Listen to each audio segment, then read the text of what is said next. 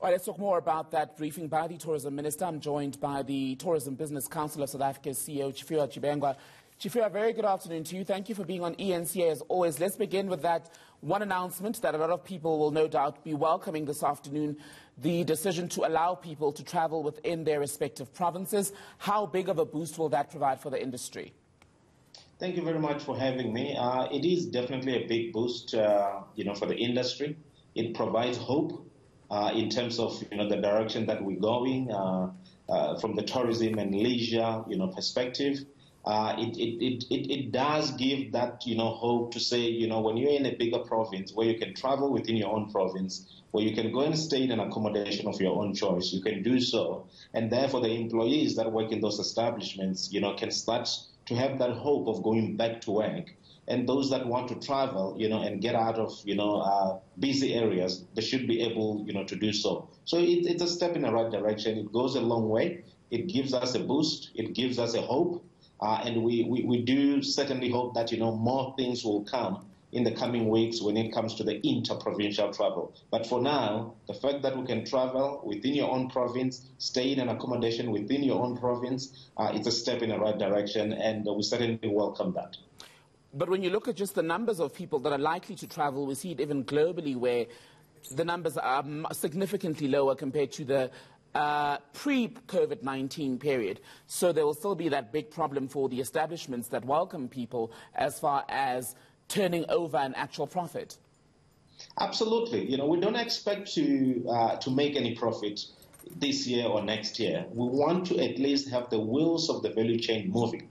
And to ensure that, the employees that are so dependent on the tourism sector can go back to work. So we don't expect any profit in the near future. That's what we've been saying over the past few months, that, allow us to operate. We do know that the demand may not be as great as we want it to be, but leave the issues around demand to us. We will deal with it as we are business people, and we should be able to see whomever wants to come to this establishment can do so in a safe way. So, I do agree that, the numbers internationally, even IATA, the International Air Transport Association, have said that, Africa is going to suffer from the arrivals from international markets. We do know that here at home, a lot of people have lost their jobs, or they're uncertain about their jobs and their future. So therefore, many people may not be traveling. However, there is a group of people that are willing to travel, that have been working, that have the means to do so. We need to allow them to travel, and this is the first step that allows them to at least get out of their homes within their province, enjoy what tourism has to offer in hospitality. And also in the near future, I'm hoping that they will be able to drive a little bit further than their homes, especially those that are within Gauteng. At least be able to drive to Bela Bela, to Northwest, to Mpumalanga, Free State, to enjoy what this country has to offer. It's a step in the right direction, but more still needs to be done.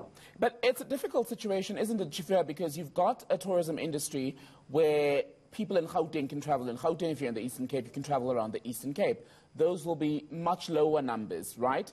You've also now got these establishments that must put in place the necessary COVID-19 safety protocols. They have people who they have to pay. And you wonder how a lot of them are going to have to juggle all of those moving parts. No, absolutely. You're quite right. If you look at the statistics, around 60 to 70% of domestic leisure travelers are coming from Gauteng, and they travel outside of Gauteng. So that's why the inter-provincial travel is an important part of domestic travel. And we do understand from what the minister have said that it is a matter that will be considered at some point. But for now, we can get this, intra-provincial, meaning traveling within your own province. So yes, you're right.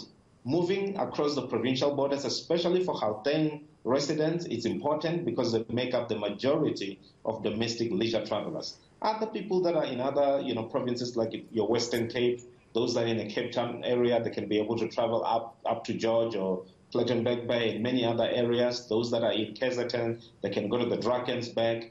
It does make a difference to some level, but of course, allowing people to move across the provincial borders is what we would love to see, and it will stimulate in a far greater rate than where we are now. But for now, this is a good direction. We welcome this, and we believe that we should be able to sit around the table and figure out how to do the next phase in a safe way. And you're right, protocols are there. people have to enforce them, it becomes difficult if you don't have customers. So you need customers to be able to put these PPEs in place and ensure that you do recover some money and be able to pay your staff.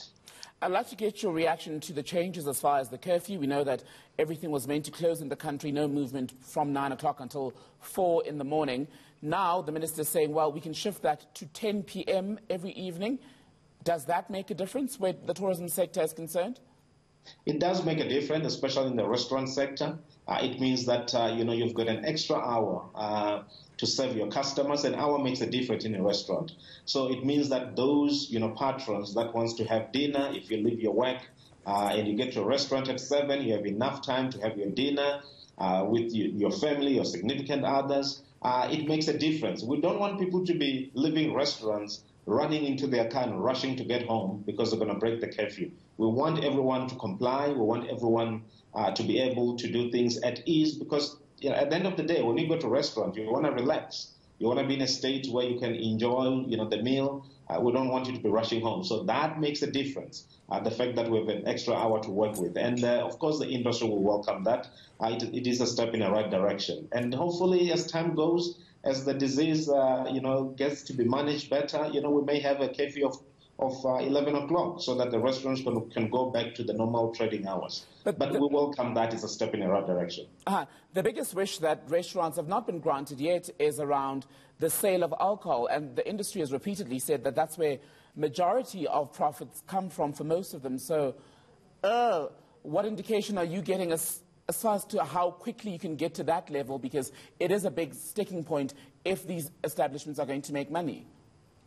Look, the issue around, the sale of alcohol, has been ventilated in many platforms by many groups. I'm in some of these groups, and I talk to many people that are involved in the industry because even ourselves in the hospitality sector, the sale of alcohol is important, and it has a higher margin as part of our sales. So it is something that has to be looked at. We do understand that it's a difficult subject matter at the moment, but with difficult subject matters, at some point we need to discuss these issues. We need to ensure that we can present to the government and say, well, we can do this in a safe way. And there's been many proposals that have come to government from the liquor industry and many traders and many people in the shebeens and restaurants and those that are manufacturing to say that we can do this in a safe way. Of course, we do acknowledge that there are problems with those that don't know how to use alcohol in a safe way. We still need to sit down around the table and discuss those things. But we believe that that issue has to be discussed as soon as possible. We need to look at ways of doing it.